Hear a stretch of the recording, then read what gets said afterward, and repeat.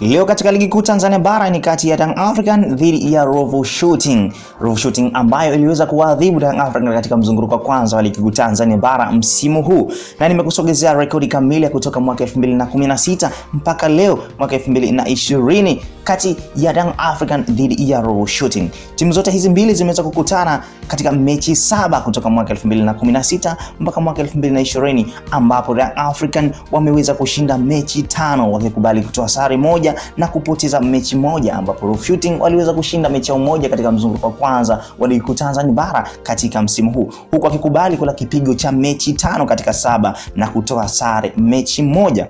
Katika mechi zote hizi ambazo zinaweza kukutanisha timu zote hizi mbili kati ya Young African dhidi ya Ruvu Shooting kuliweza kupatikana kwa magoli 17 tu pekee, ambapo Young African waliweza kupiga magoli 11 huku wakiweza kufungwa magoli 6, huku kwa upande wa Ruvu Shooting wao wakiweza kuibuka na magoli 6 wakikubali kufungwa magoli 11.